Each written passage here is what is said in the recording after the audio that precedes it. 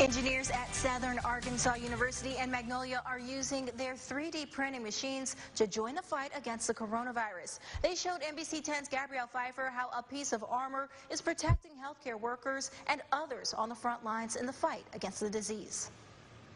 The fight against the coronavirus has been tough for some of our frontline workers, but a group behind the scenes is making sure they are well suited for battle. We have an Ultimaker 2 here that's making one of the frames for the face shield.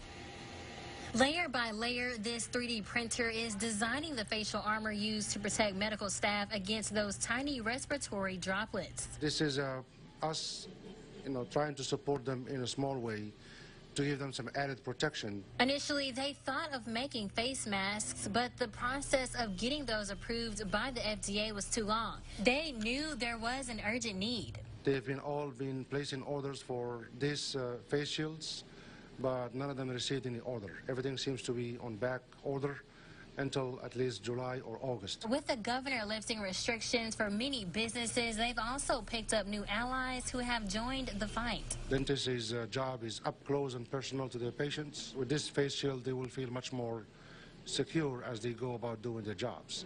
The engineers say these shields are reusable and cost-friendly. They plan to make as many as needed to keep our heroes safe. Reporting in Magnolia, Gabrielle Pfeiffer, NBC 10, your local news leader.